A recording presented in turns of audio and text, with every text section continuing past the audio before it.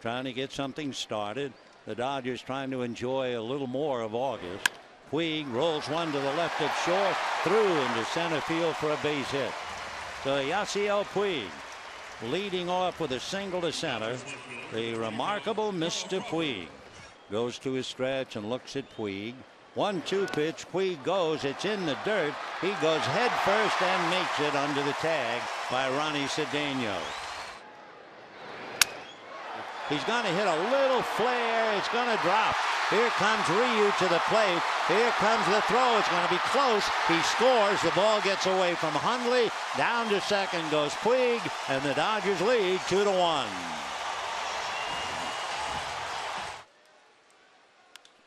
And probably bangs this one inside the line, going down into the corner. And Yasiel will hold up at second base. His third hit of the night. He's 3 for 3, and the double comes with 2 out.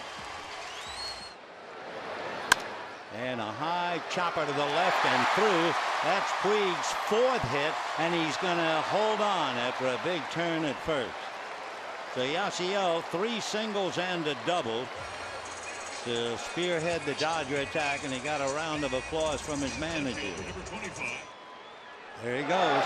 Pitch outside. Hundley double clutch, and Puig steals it. Puig now 4 hits and 2 stolen bases.